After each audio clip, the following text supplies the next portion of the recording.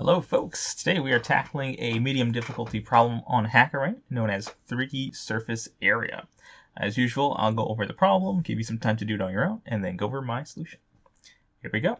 Madison is a little girl who is fond of toys, yada yada yada. There is a board of size H and W, H rows and W columns. The board is divided into cells of size 1 by 1, with each cell indicated by its coordinate ij. The cell ij has an integer a. This is a very long-winded way of saying you're given an array of numbers, a nested array of numbers, and you have to find the surface area as if it was a 3D object. And so here's an example of a 3D object. I will give you some time to do it on your own, and then we'll come back with my solution.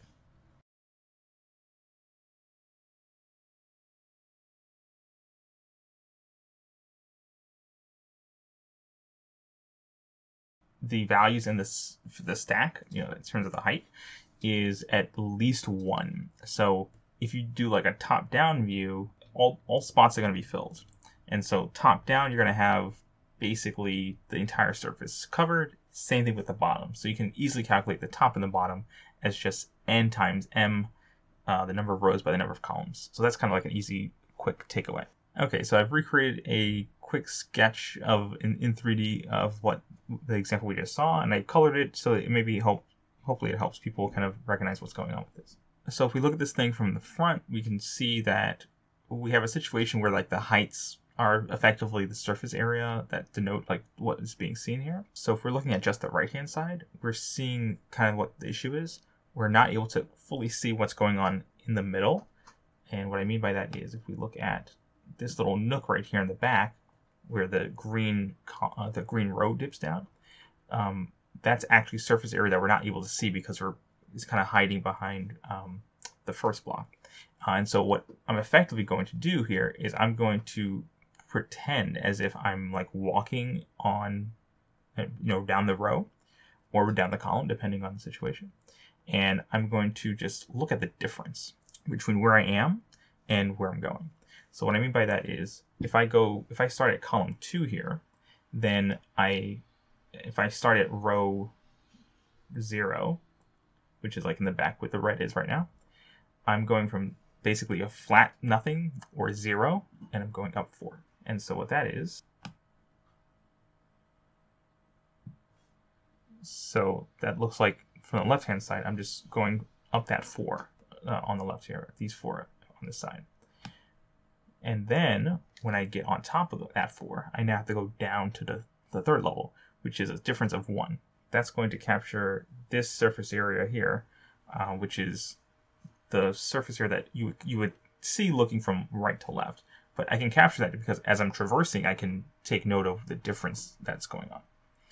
When I go from 3 to 4, or the green to the purple, then I'm still encountering that difference. So what I can actually do is just capture the absolute value of that change. And then when I finally finish out this last row where the purple is, I can just take that entire height and just add it to the total. That's kind of a running total, because that's just going to be the full height. It is this surface here looking from the right hand side. It's like that entire face surface. So that's what I'm going to be adding. So this is going to be my algorithm. What I'm going to do is I'm going to take each block. I'm just going to go through the entire nested array once, and I'm just going to look at the current value and the previous value, both the previous value in the row and also the previous value in the column. When I get to the end of a row or the end of a column, I'll just add that last value because it's like the end, and I need to capture that face that I'm not calculating when I just traverse up and down.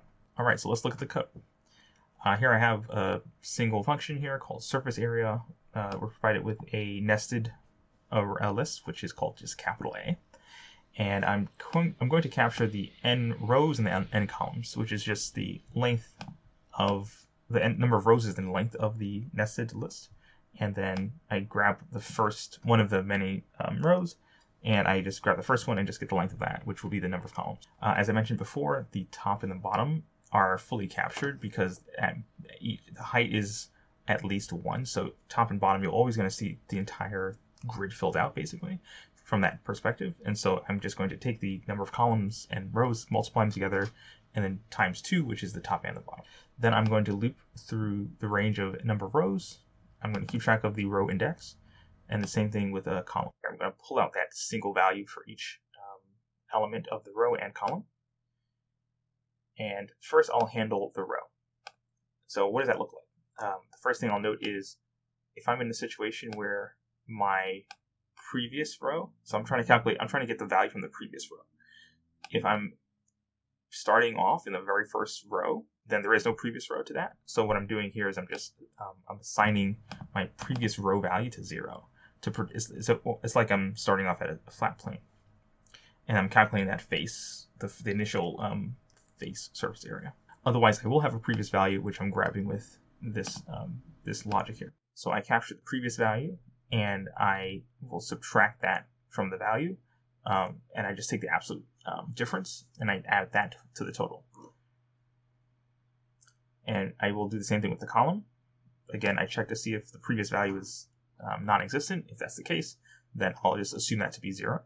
And I do the same logic. I check, I get the previous value, and I will take the absolute value and add that to the total. Then the last thing to keep track of is like the very last cliff that you fall off of. You need to keep track of that last face. And so anytime you get to the very last column, then I'm just going to add that value to the total.